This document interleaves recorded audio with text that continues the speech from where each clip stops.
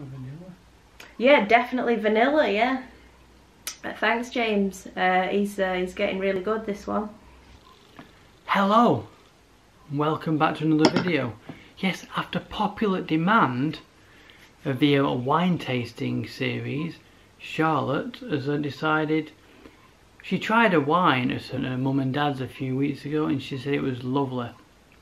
So today we went to buy a few of these bottles of wine. She said to me, should I do a wine tasting about it? As she hasn't done a wine tasting of this before, she just tasted it, not actually done a whole. So what she's going to say now in this video are going to be very authentic, very new to her, and hopefully you'll like it. Oh yeah. Hello everyone, I hope you're staying safe and well during these COVID times. I forgot all about these wine tasting YouTube things, and I haven't come across a wine very often that's just blown me away, but I went to my parents last week and they usually buy about £5 bottles of Chardonnay or Pinot Grigio. You know, some of it okay and some of it a bit battery acidy. Hope they're not watching this. And I was like, what is this? This is lovely. And you know, I would have bought like hundreds of them if it had been £5, but it's actually £7 on offer. The old Dark Horse, which I've just researched into. It's not some little, you know, cutesy wootsy winery. It's actually a brand of E&J Gallo, the biggest winery in the world, from California. But this is obviously their more premium offering, you know, usually about £8.50. So we had a look on the old Google shopping today and discovered we could pick it up in Sainsbury's at the moment for £7. So we hot-footed it down there, and I've now got a glass in my hand. And so in terms of Chardonnay, it often has kind of a bad press, which, you know, is kind of hard to believe for one of the principal grapes in Champagne, and also white Burgundy. So, you know, very prestigious grape, one of the oldest grapes, and people have been quite snobby about these very fruity New World Chardonnays that have been around for, like, you know, the past 40 years or whatever. They think that they're over oaked and you know, basically taste, you know, like chewing on wood basically, or something. I gather this is the sort of criticism of New World Chardonnays, because I am unequivocally a fan. You know, I did work for Majestic Wine, and you know, we all knew our stuff. We all did the Wine and Spirit Education Trust Level 3 exam, and I didn't meet a member of staff who didn't love Chardonnay, because obviously when you learn to recognise Chardonnay in all its different forms, you realise what a versatile and amazing grape it is. So it can be like really minerally in Chablis, or it can be really buttery, really fruity in a New World Chardonnay. And the only real difference is that, you know, in a cooler climate like France, well, certain parts of France that produce Chablis, you know, Burgundy, the grapes don't get very ripe and juicy, and so the wine they produce is quite weak and acidic.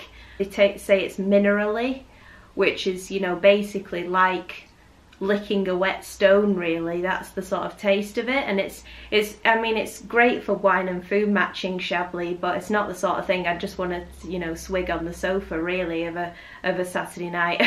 So I find that oaky New World Chardonnays such as this one are actually the best for, you know, quaffability, just to drink by itself. Because you know, going back to my parents' £5 Pinot Grigio, I mean, I've never come across one that's not battery acid. Please prove me wrong. Please recommend some in the comments below if you know of a decent Pinot Grigio that's about £5. Now, don't get me wrong, I know that in the Guy's Pinot Gris, it's often much nicer, although it's the same grape variety, because again they allow the grapes to ripen more.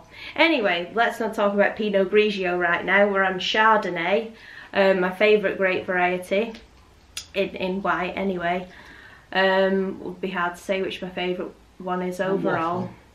But let's taste this wine professionally. So first stage is just actually looking at it, and got a bit of condensation on the glass, and so you can see it's clear. That's always a good sign, and it's actually surprisingly pale really for a New World Chardonnay. Sometimes they can be a bit more yellow than that. That would suggest it's not terribly old, but it is from 2018. So I might have expected to pick up a bit more colour than that, but it's probably because, forgive me if I'm wrong, but they probably haven't actually been maturing it in oak barrels, because that is quite expensive, and you know, they need cleaning and stuff. And I feel like the biggest winery in the world, E&J Gallo, would probably be fermenting their wine and storing it in enormous stainless steel tanks actually. And the oakiness of the wine probably comes from some wood chippings. I could be wrong, but I feel like if a wine has been near a barrel, it always gets put on the label, you know, I would imagine, because it's obviously an expensive thing to do, store it in oak barrels. So yeah, I feel like some wood chippings have been thrown at this one, but I do think it has ended up a really well-rounded, really nice wine. So yeah, it's clear, it's pale yellow, it's from 2018, so it has gained a bit of maturity.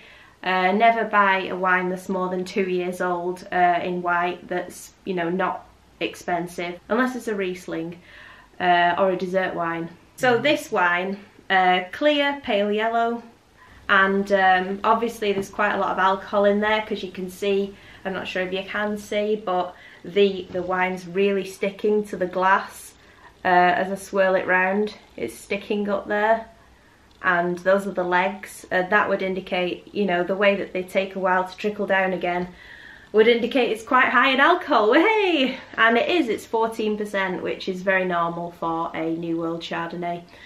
And then we smell it, and this heightens the anticipation for trying that delicious wine. We can smell all the amazing smells. I can almost smell like a sort of hint of sort of a sherry-ish, sort of like a sweet sherry almost, because clearly the grapes got so juicy and in the sun, and they've made such a sweet grape juice that makes such an alcoholic wine. It's almost turning a bit, yeah, a bit sherry-ish, a bit fortified, but no, it's not. And a creamy smell, you know, cream. I mean, they call them buttery, but I definitely think in this case there's more of a cream and cooked apple smell. And a sort of generic tropical fruit sort of, is it pineapple? I don't know. You know, all those, that it feels like, you know, a massive tropical fruit bowl of exotic fruits, you know, a New World Chardonnay that you're just about to, you know, dive into. And yeah, I think the sort of sherry thing I'm getting, the sort of sweet sherry, that might be, you know, a bit of oak as well. I can definitely, you know, smell a bit of like sweet American oak about it. And I feel it probably came in the form of oak chippings, as I said, because they're a way to impart clean, you know, new oak, cheap cost, in a controlled manner to the wine. Vanilla?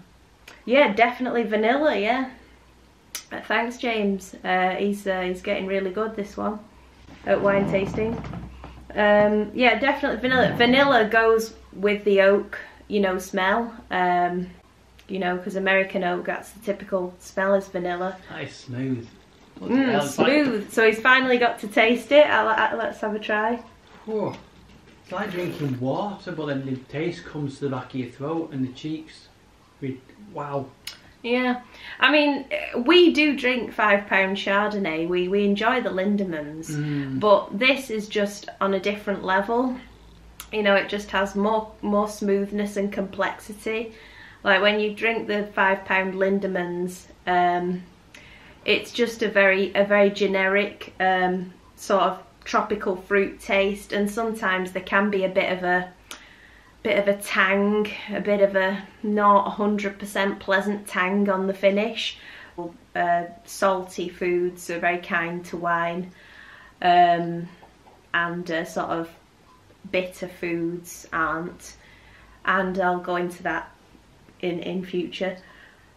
But yeah, I think the mark of a good Chardonnay is it does taste really clean on the palate, really fresh, but also, you know, that with warm, you know, tropical fruits that, you know, really fill out the taste. So yeah, you should be able to, when you taste a wine, you know, taste at least some of what you're smelling. I've always thought how much of that is suggestion in your head, you know, but definitely with a Chardonnay, you do get the tropical fruits on the palate, or the peach, and the vanilla perhaps.